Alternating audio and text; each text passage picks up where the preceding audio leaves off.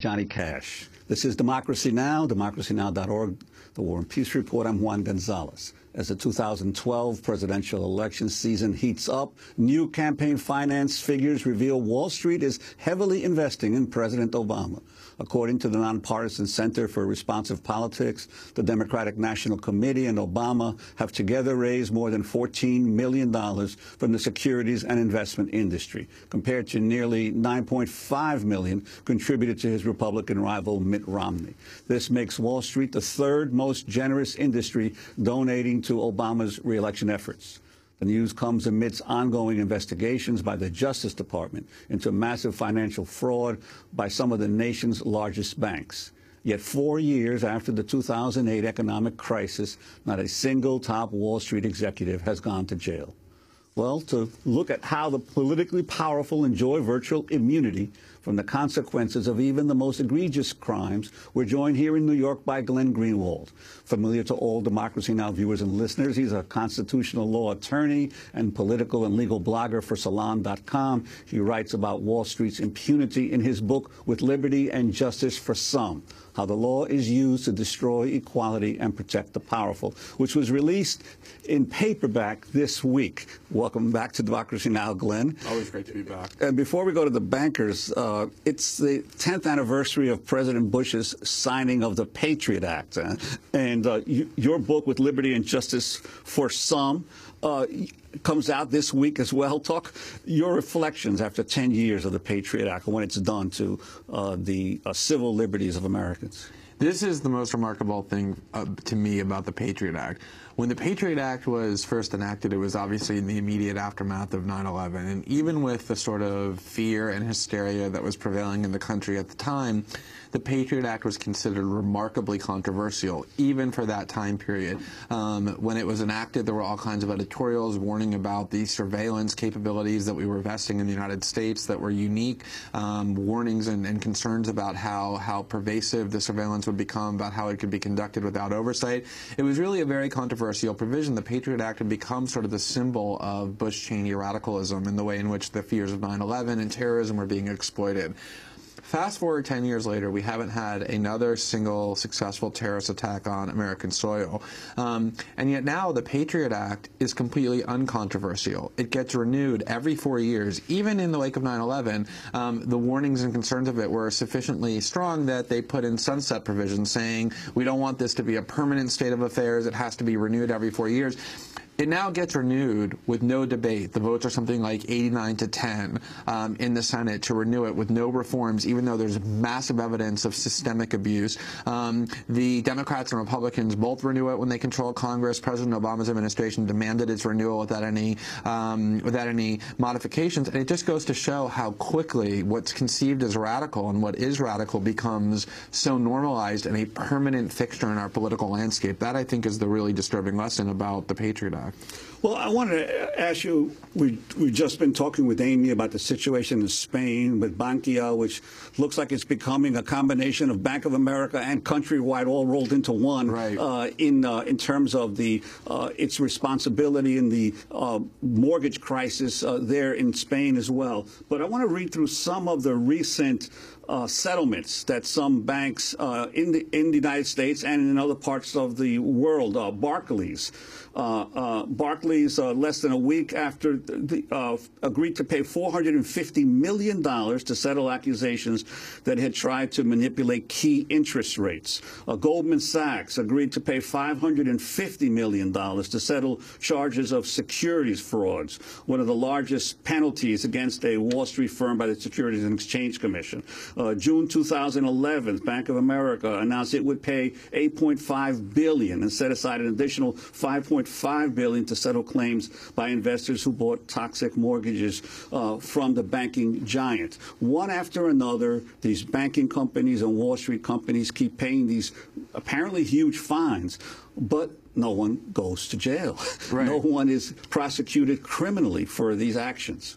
Well, first of all, I think it's important to realize that although these figures sound large in one sense, $200 million seems like a lot of money, $500 million seems like a lot of money, in the scheme of what these banks are earning across the globe and the magnitude of the fraud, they're really little more than blips on their balance sheets. I mean, they basically end up writing these things off as a cost of doing business, or really more accurately, a cost of doing fraud. The amount of money they've made on their fraudulent activities vastly outweighs the amount they paid in fines. Now, some of those fines are more significant than that. They're certainly not negligible once you get into the billion-dollar range. But even so, these banks are still extraordinarily profitable. They're, in fact, making more money in some cases than they even were prior to the 2008 crisis. And so when you look at what the institutional incentives are for banking executives, it is still very much to take these huge risks and gambles, as we saw with, J.P. Morgan and their what might be $9 billion trading losses that were undetected by regulators. And the reason is exactly what you said, which is what is supposed to deter true securities fraud is not that these banks may end up paying some fines institutionally, because that really doesn't provide enough of incentive, obviously, as that list of yours proves. What is really supposed to deter systemic violations of the securities laws is the fact that they're criminal offenses. I mean, Congress made them into felonies in the wake of the Great Depression, and yet there has been zero legal criminal accountability from the financial crisis, and that's the reason that this behavior continues. It's exactly because these executives knew that they could take these huge risks and even break laws and pay no real price, and that's what happened. And it's not just a travesty of justice that we haven't punished them for past transgressions. The real danger is that we're continuing to send the signal to the world's most powerful financial actors that they don't have any fear of criminal accountability when they commit these obvious crimes. Well, I want to play a comment by President Obama on why his administration has not prosecuted any senior financial executives. He was speaking at a White House press conference in October of last year. Well, first on the issue of prosecutions on Wall Street. One of the biggest problems about the collapse of Lehman's and the subsequent financial crisis and the whole subprime lending fiasco is that a lot of that stuff wasn't necessarily illegal. It was just immoral or inappropriate or reckless. That's exactly why we needed to pass Dodd-Frank, to prohibit some of these practices. The financial sector is very creative, and they are always looking for ways to make money. That's their job. And if there are loopholes and rules that can be bent and arbitrage to be had, they will take advantage of it. So, without commenting on particular prosecutions, obviously that's not my job, that's the Attorney General's job. I think part of people's frustrations, part of my frustration, was a lot of practices that should not have been allowed weren't necessarily against the law, but they had a huge destructive impact. President Obama on why his administration has not prosecuted any senior financial executives. Your response? That answer is incredibly deceitful and misleading in several important respects.